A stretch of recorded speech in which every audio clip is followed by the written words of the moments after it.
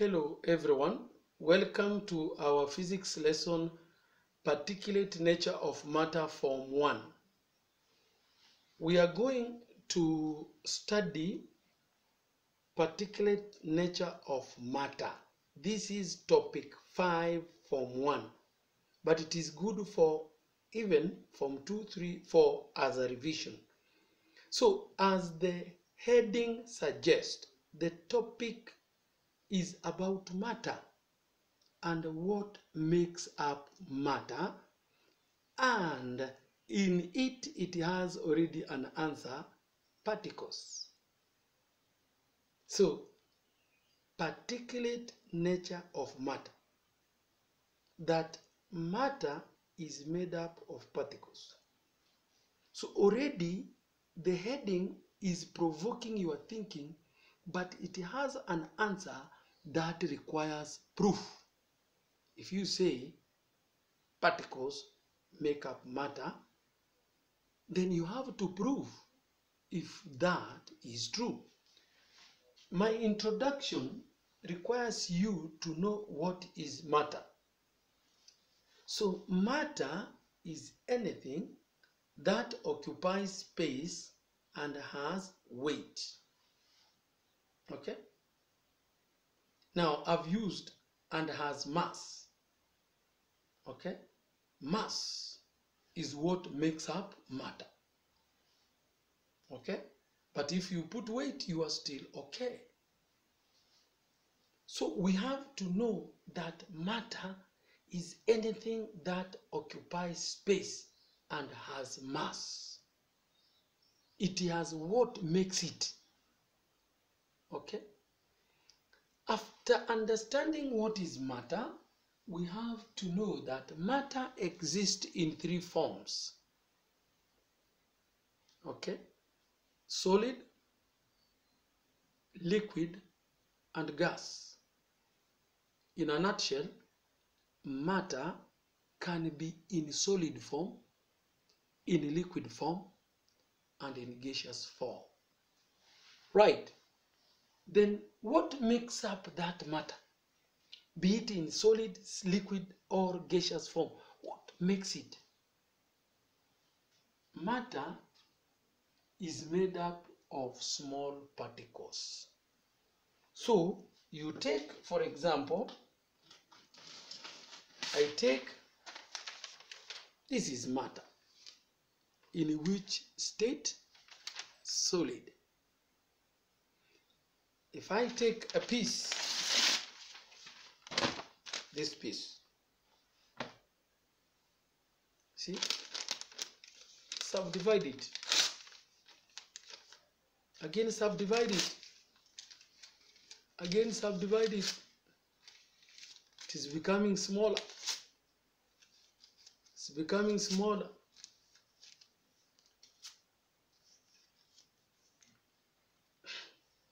You do it severally. Again, it becomes smaller.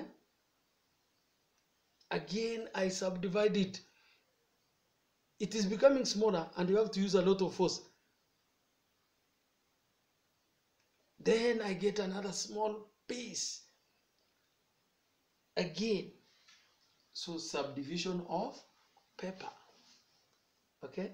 You are trying to make it small, small, smaller, smaller, smaller, until it becomes a bit difficult with your bare hands to subdivide. It becomes a bit difficult to subdivide now. You see? And this was subdivided. You got this. Then you subdivide. Now you have a small piece. Very small. Keep on subdividing. It tells us the subdivision can go on and on and on until you use a machine. On and on, you will still remain with a particle. So subdivision of paper is a proof that matter is made up of particles. We can also use the method of dilution. Dilution. Okay? Use the method of dilution. And a good example you can use at home is permanganate. Okay, that stuff which is bluish in color. So what do? You fill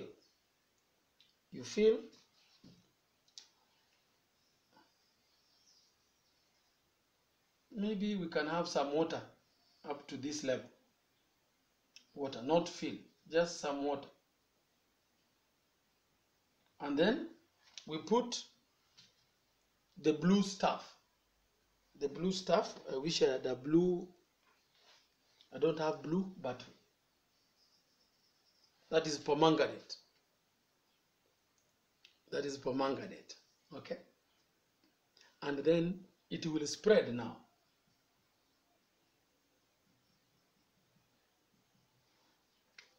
The permanganate will spread in that water. Okay.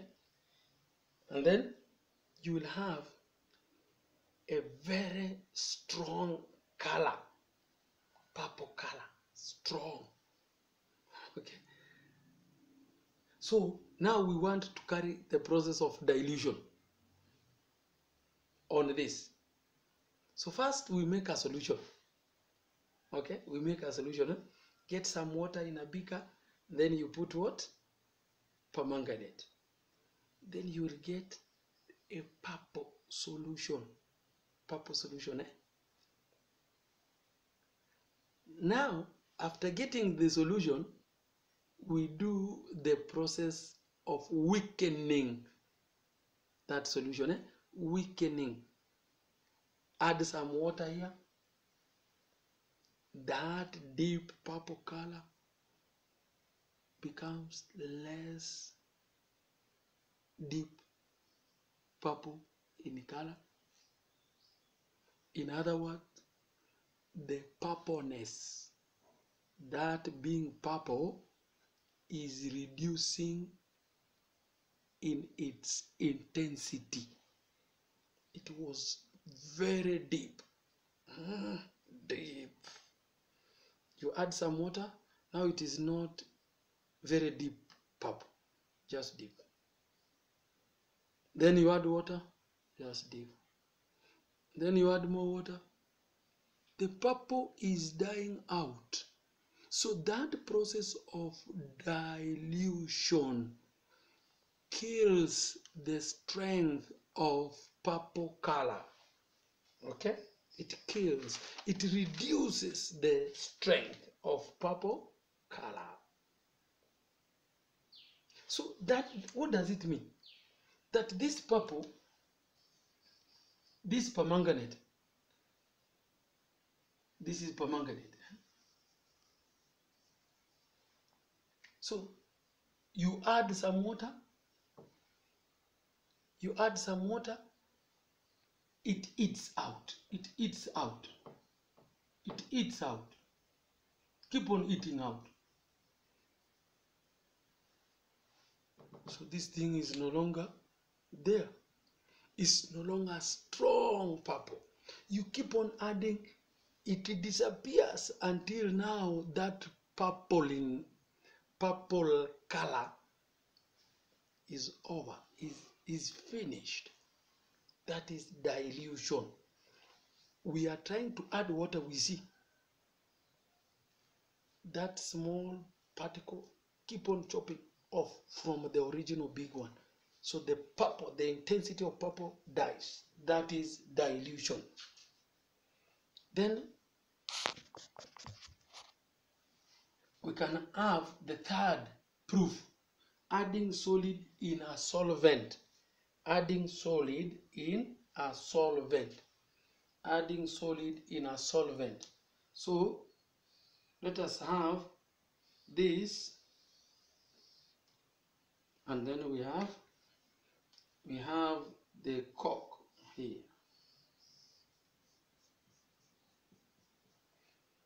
So we place, before we put the cork, we place some salt. So can I put salt here?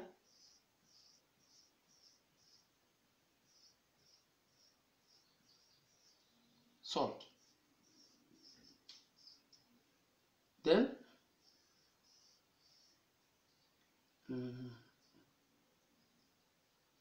you put the salt. Put the salt first. So put the salt in a flask there. Okay. So we'll go number 2.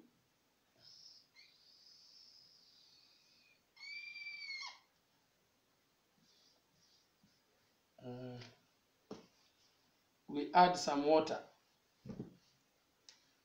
So we have salt here. We add some water.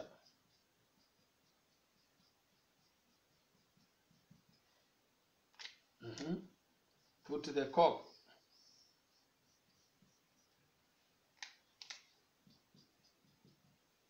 Okay. This until it is full. So fill with water. Fill with water. Fill with water. We fill this flask which had salt.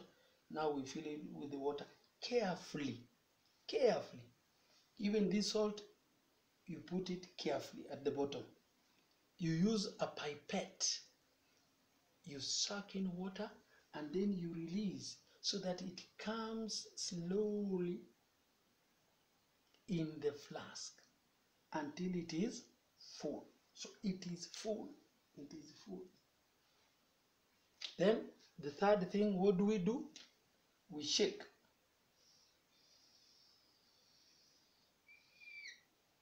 So we shake with the cork.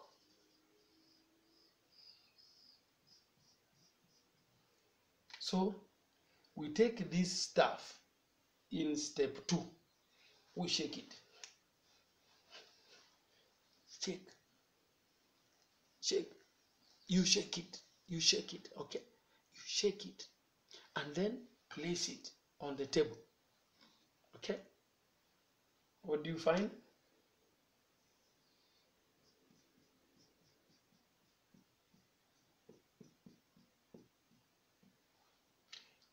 We don't see salt separate from water. We see everything as a solution. But look here.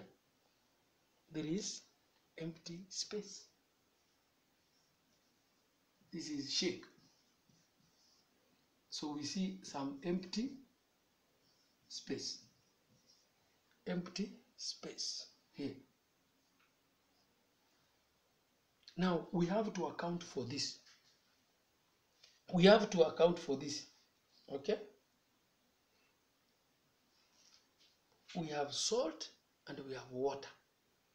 We have already said that matter is made up of particles. So I want us to understand even water is not continuous. It's not something continuous. Even water in its state is made up of small particles. Salt is made up of small particles. Now the two are being put in one container and shaken. In one container and then shaken. Here we have two matters, states of matter. We have the solid, we have the liquid. And then we do what? We shake. What happens? There is a space. So something must have happened. One, we are learning that the nature of the particle of salt is different from the nature of the particle of the liquid. Number one, they are not the same. Okay? They are not the same. What does it mean? They have different structures. Salt has different structure. Water has different structure. That's why we have this gap. Okay? So solid is not in continuous form. Liquid is not in continuous form. Even gas is not in continuous form.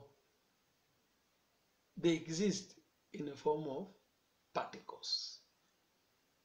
Okay, so what happened here? Okay, the particles of salt must have gone in the particles of water. Particles of salt must have gone in particle or in a spaces in the particles of water. We focus a bit. I have some space to write here. Here, just limited space. Then here, it's limited, but I can write. So, for example, exaggeration. I'm exaggerating. This is particle of water. And then this is particle of salt. An example. Just to give you an idea.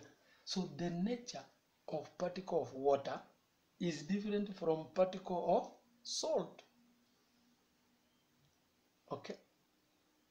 So one must have been accommodated in the other so that its volume basically reduced. And since it is a small volume that reduced, it must have been this salt that has vanished by being accommodated here. So we are saying the particles of salt, and this is the particle of water. Just for understanding, the particles of salt were accommodated in some spaces in the particles of water. So it's like the volume of salt vanished. We are remaining with the volume of water. Water particles accommodated salt particles. Those are 3 proofs you get in your book. Okay?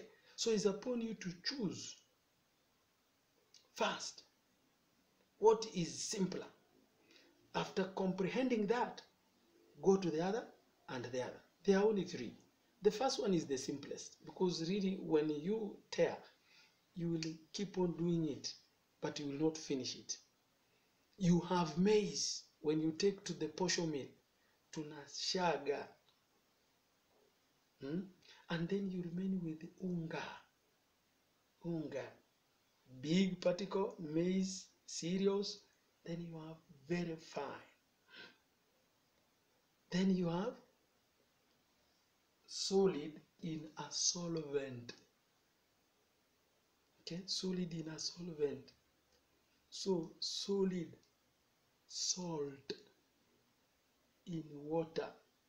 Water particles have small spaces in them that would accommodate the particles of salt, and therefore the volume reduced. That is what proves that matter is made up of particles. Go through, we shall have lesson 2. We move from there and we see what happens when we go to you have, like, you can do it at home, some flour grains, and then you sprinkle them on water. What happens? It tells us what is happening in water. Okay? Or you can have smoke. You get something smoldering, you will see the smoke moving up. Those are evidence of matter is made up of small particles. Subscribe so that you get lesson 2, form 1, particulate nature of matter. Until then, bye-bye.